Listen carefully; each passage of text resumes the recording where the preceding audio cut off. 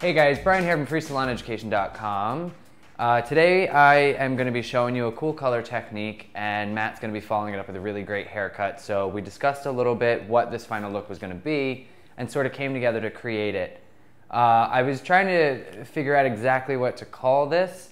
I was just discussing with Matt, it's kind of a block color technique, whereas there will be a specific pattern and specific line work, but it's also more of a color melt technique, because the color will be changing throughout the lengths of the hair, not just in a specific pattern. So maybe we'll just call it both. As you can see here, like I said, we were planning on Matt's haircut, so I know he's going to be doing a really cool sort of shattered, disconnected bob kind of a look. So the look that we're going to create is going to be almost sort of an ombre effect, where we're going to have darkest at the root out to a lighter color towards the ends. Knowing where he's planning on having that disconnection, I sectioned off the top and around the parietal, and I've clipped that away. For everything underneath, the back sections, I've got just the straight purple inkworks from Paul Mitchell from the roots to the ends, because I know this is going to incorporate where his disconnection is, and everything that I'm going to have veiled over this, I do want it to lessen in intensity as it gets around to the back. So as you can see in the front section, I've already begun the color melt that we're going to have through the top of the hair. I've got the purple from the roots to the ends, faded into the pink through the mid shafts. I'll show you how I do this, the colors that I use, and then how to just kind of keep this neat and still move at a nice efficient pace. So we've got that done. I wanted you to see it before I sectioned it all away, because I want to be able to just lay this color down as I work. So I'm just going to place some foil right over this, because I will be doing a slightly different color technique and pattern through the top. So I want to leave this undisturbed by just placing it under some foil that will just adhere right to that color.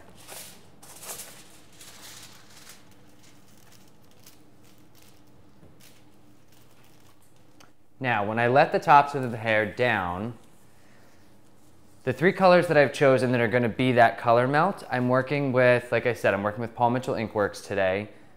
I'm going to be working with the blue, which is going to be the darker root, faded into the purple, which is then going to fade into the pink. The three colors go really nicely together.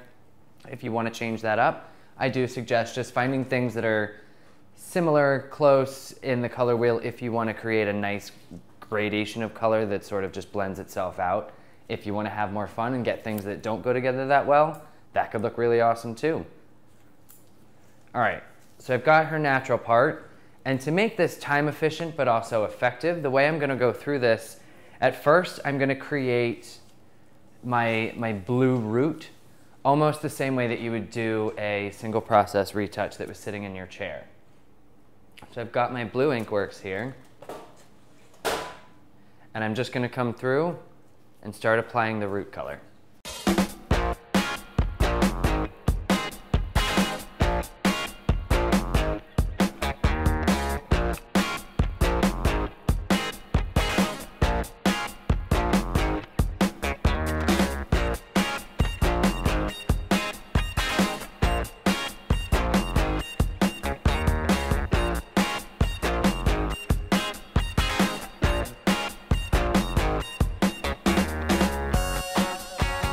So now that we've got the blue roots done, we've got the first color down, we want to start to now create that middle color. For us, and for this scenario, it's going to be our purple inkworks. So what I'm going to do with each of my sections, I'm going to come in here. I'll start at the bottom and work up, because it's just how it's going to be cleanest and easiest.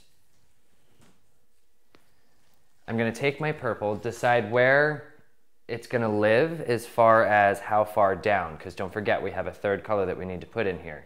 So I'm going to have the purple run from about here, say down to here. So we're going to start applying the purple, not quite going over that blue yet, but making sure that you get good even saturation through the mid shafts, because if you're working with fantasy colors, chances are you're really only going to get one go at this the first time around. So getting it nice and close, making sure you have that good saturation there. And always have a towel on hand when you're working with these, because you are going to need to make sure that you work very cleanly. If I'm dealing with colors that I want that nice gradation, I'm gonna need to make sure that my hands are clean in between each section. So then, before moving on, I'm gonna take my ends and my third color, which is going to be the pink, and apply that almost right up to the purple.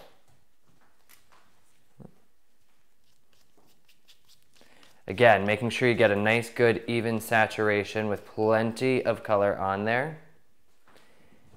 Now comes the fun part. I always keep 2 extra brushes on hand because, like I said, you want to work cleanly, you want to work neatly. So my first brush is going to be what I'm going to use to marry these 2 colors together. So I'm going to take a little bit of blue on one corner of the brush, a little bit of purple on the other corner of the brush, and then I'm just going to start to marry those together. You just blend it, making sure you spread the hair out, get nice even saturation. So taking that and now blending your colors together. Bring that blue down into the purple, and then bring that purple up into the blue. And then eventually you'll see it where it no longer ceases to be 2 colors, it just turns into 1. Now we'll take our second brush and do the same thing down here. Pink on one corner of the brush, purple on the other, and then just marry that in.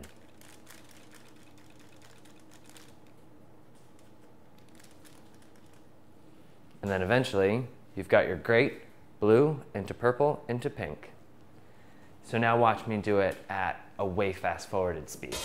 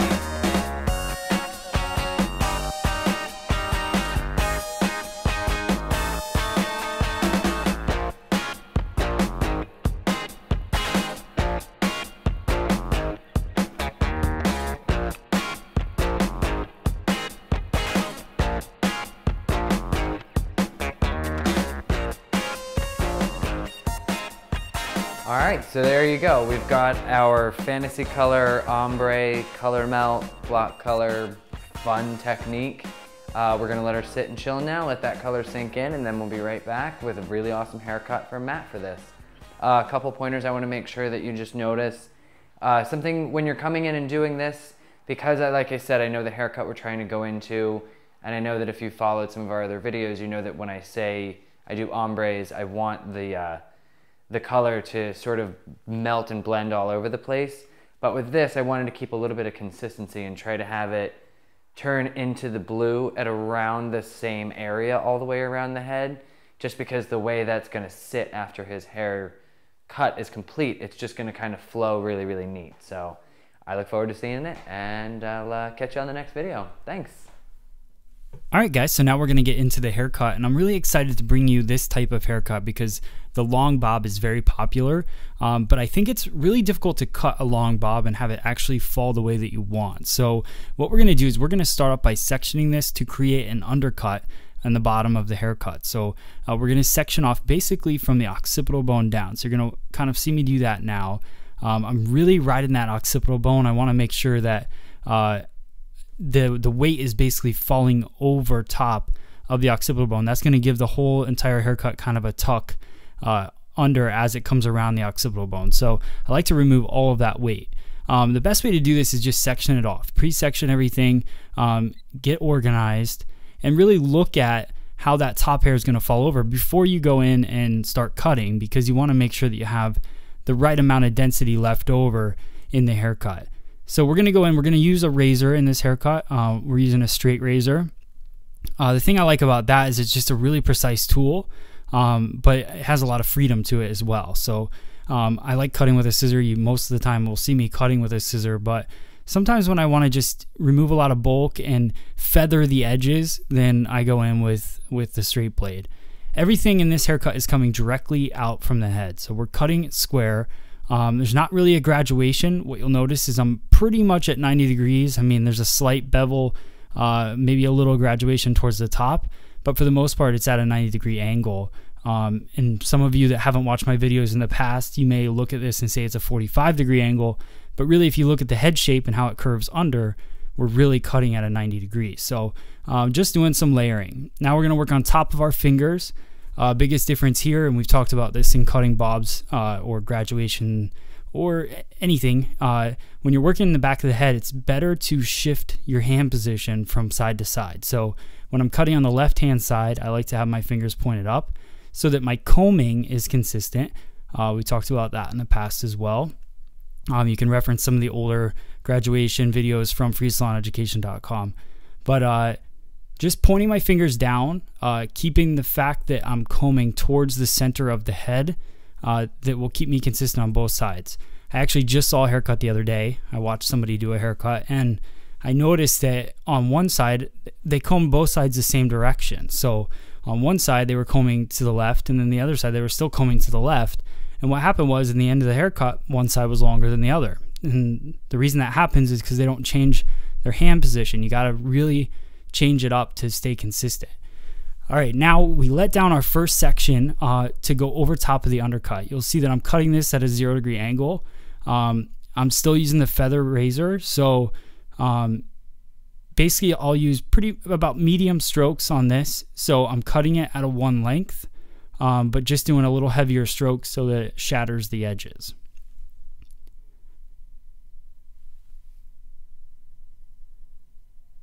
Beauty of this haircut, the thing that I like the most about it is we've already collapsed the bottom. So now with this hair falling over it, all that weight is taken out, but it's still going to look like a shattered 1-length bob or a long bob. So it just takes out all that density that you don't even need. And most people just keep it in there because they feel like they have to, or they're too scared to take it out. But if you take out that bottom section, that whole occipital bone area, then that hair falls over really, really nice.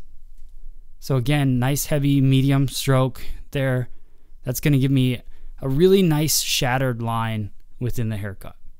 Everything's being over directed back towards my body. So we're cutting a triangular shape. We're pushing that weight forward slightly. So we're going to do the same thing on the opposite side. So medium stroke with the razor, over directing everything towards myself, but not over directing it to the center back, just straight back. So creating a slight triangular feel, just pushing that weight forward towards the chin.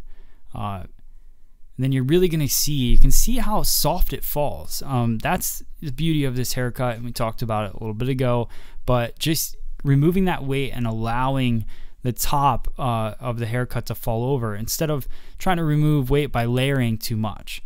So let's get into the side. So basically what I'm doing here is a heavier stroke with the razor. I want to really shatter the sides, but I'm drawing my own line. So instead of really over directing it too much back to create the forward movement of the line, I'm etching it in with the razor. So I'm just a heavy stroke, dropping my finger, dropping my elevation a little bit slightly as I get to the front, just to create my own line and whatever I want it to be. I love this haircut. A lot of celebrities are wearing this type of haircut with a lot of movement, a lot of the kind of shattered feel to it. They're calling it the lob, the long bob. And I just really love the way that it falls and looks, especially if it's just bouncing right over the shoulder. It's a really flattering haircut for a lot of people. For the fringe part, we're going to cut a small side fringe in this haircut with the razor. So it'll be interesting, hopefully. We'll see. But just diagonal forward sectioning, pretty typical from what you'd see me in the past do on haircutting videos, but just kind of creating that diagonal forward sectioning and then taking a small vertical section out of it. So right at the part line, I'm going to go in with a heavy stroke with the razor, really shatter that fringe, but just creating a softness right around the cheekbone, and that's what we're trying to do here. Then I can connect the rest of that section, that little triangle that we've taken out of the fringe, connect it to that point. Not really over directing it to create the angle. I'm creating the angle with the razor, just etching in whatever line I feel like I want to create. So you can have a lot of freedom with this, and that's another benefit of a razor. Now we're going to go in, as soon as I get that, we're going to go in and connect the other side. So real simple, nothing fancy here, just connecting the two sides together. So now we finished it. That was the fastest blow dry ever. I didn't think the blow dry was that important. We flat wrapped it, we ironed it. Now I'm going through and I'm just point cutting around the edges, just really working that line in, because I want it to fall shattered. I want the layers to feel shattered, but I like when there's a little bit of a line to the perimeter. Now I'm going to go through, shatter it a little bit more. We're going to do a dry cutting technique. So I like to mix up not only just using a razor, but going in with scissor as well. So we're doing a slight bit of tease cutting, half closing the scissor and just working it in to create the softness on the edges. You see that color that Brian created. I love, he just mixed all those ink works together. It really makes the haircut stand out a lot. It's really fashionable, and a lot of people would love to have that type of coloring. You can see the shattering on the fringe that we created with the razor. So it's nice and soft. A lot of people want PC bangs or fringe, and that's what they're asking for in the salon. So it's an easy way to create that. Now I want to go through and show you how to kind of create a straighter line if you want to. Just add a little more artistic edge to it. I want to remove some of that purple. I really want that green and blue to kind of pop in the fringe area. So I wanted to remove some of that as well. It's kind of how you tie in a haircut with a color. I like that the pink and the purple go to the ends, but I really wanted to create a strong fringe. It just, when I got to the end of the haircut, I just wanted to do that. So lifting it up, using the scissor to lift up the fringe, and then going through little by little and cutting that. Don't try to cut it all at once. No matter how sharp your scissor is, it's going to push that hair a little bit. And then, yeah, then you can see, I really liked how that veil kind of fell over. So this was something, the beauty of dry cutting is that maybe you don't always go in with a plan. And when I looked at it, I really loved how that was peeking through, how the purple was kind of going through there. So I just went in and just etched out a little bit, but I wanted to leave some so that it was almost like you saw the depth in the bang, and then the brightness kind of fell over. And I just liked the way that that looked.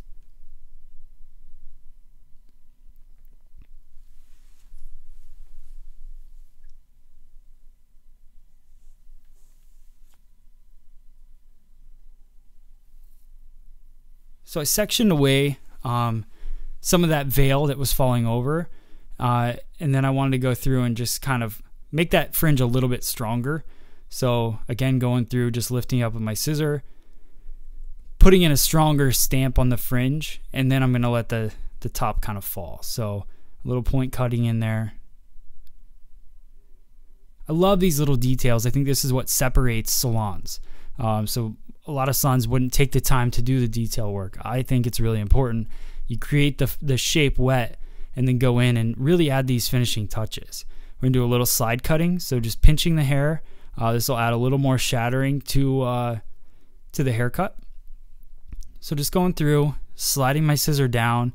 I'm using the Mizutani Type Z2. It's my favorite scissor. It's really sharp. It just peels right through the hair. I love it. So you can see the movement, how it's not dense at the bottom. That's really the key of this haircut, is just taking out the density, letting the hair kind of flow and fall without cutting a bunch of short layers into it.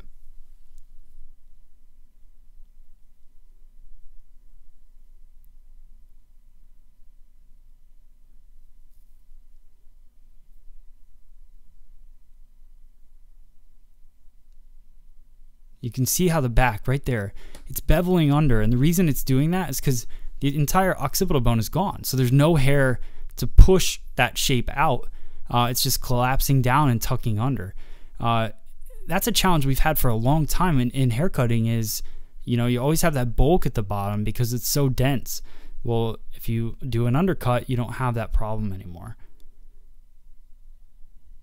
A little more tease cutting just to finish it up.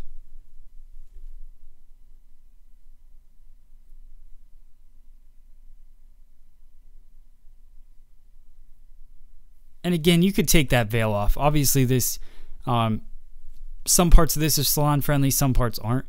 You can take what you want from it, but that veil could obviously be cut into more of a side fringe if you wanted. But you can see how it peeks through there.